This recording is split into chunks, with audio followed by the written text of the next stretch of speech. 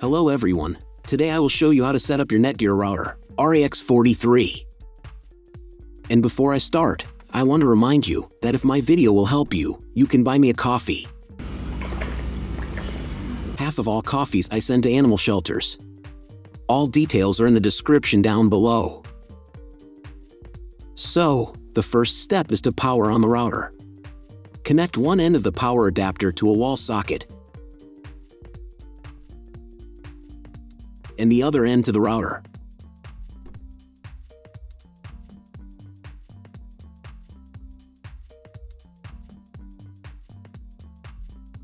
Then press the power button.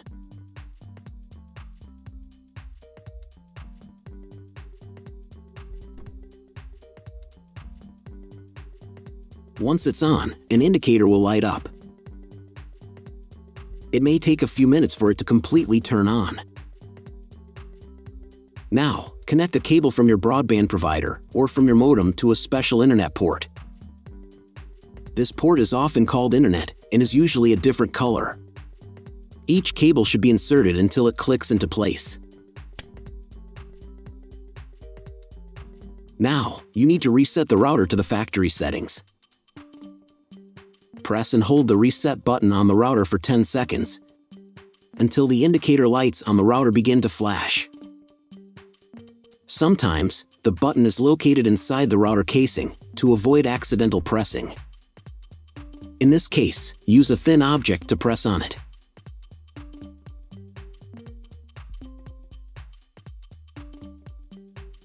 The router will reboot, and the settings will return to the factory defaults. Plug one end of the Ethernet cable provided with the router into a LAN port.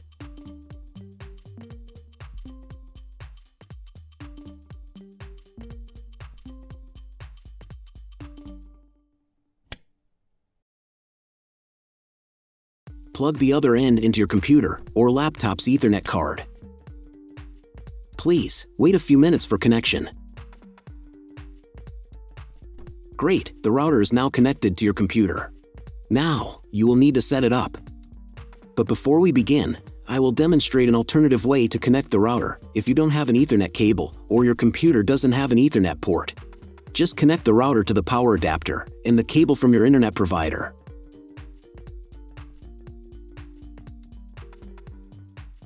This will enable Wi-Fi. If the router is new and has never been configured, the Wi-Fi network will be named as your router. Your router has a unique Wi-Fi network name and password that is printed on a label. Connect to it. Great, you've connected to the router. Now let's start setting it up. First, open your browser and go to the URL you see on screen. Use the URL bar instead of the search bar. At the beginning, click here.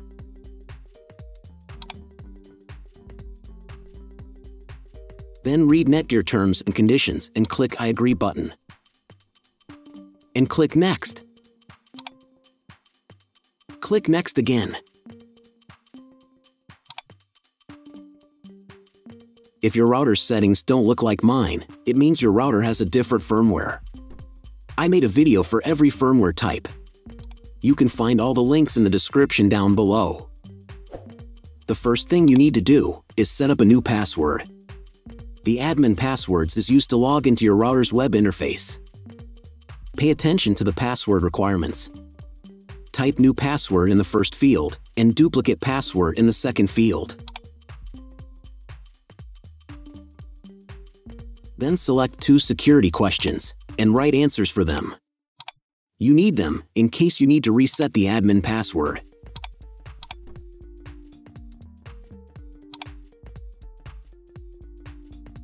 On this page, you can change your network name and password.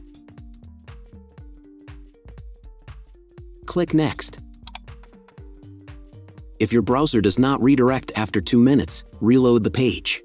The next page will display the information needed to connect to a Wi-Fi network. If you are connected using the preset Wi-Fi credentials, it's time to connect using the new Wi-Fi credential. If you want, you can print them out. Click Next. If the router has not been updated for a long time, the next page may automatically start the firmware update process. If the new firmware is not available, click Next. After updating the firmware, you may be redirected to the Netgear website, where you can register your router. If you want it, you can do it. I'm just going to close this window, because I'm not going to do that. Log into the router's web interface again if you were logged out of it. Enter the standard username, admin, and password that you created a few minutes ago.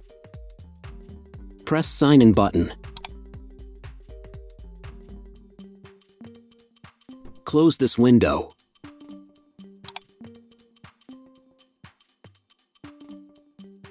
In the upper right corner, you can change the language of the router's web interface.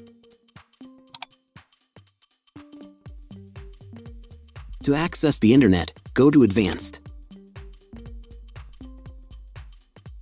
Setup Wizard.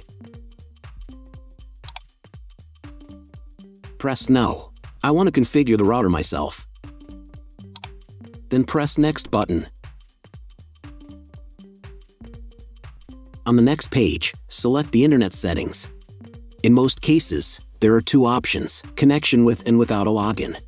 Almost always, your internet connection will not require a login. You can find all of this information in your internet service provider's contract. If your internet connection does not require a login, or you do not know whether it does, select No. Leave account name and domain name unchanged. Select Get Dynamically from ISP in the Internet IP address section.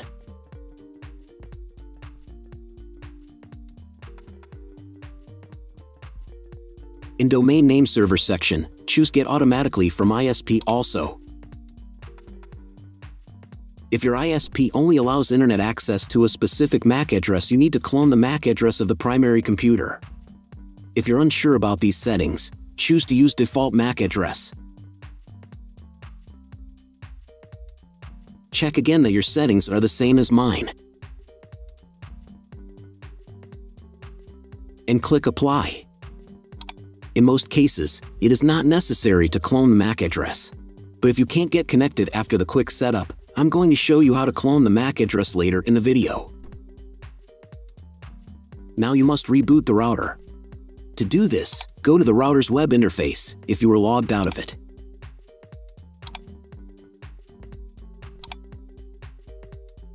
Go to Advanced.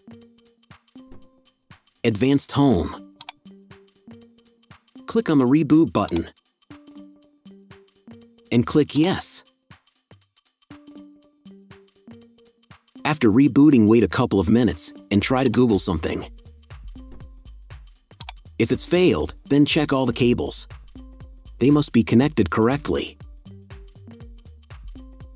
Then log into the router control panel again. Go to Advanced. Setup. Internet Setup. And choose Use Computer MAC Address.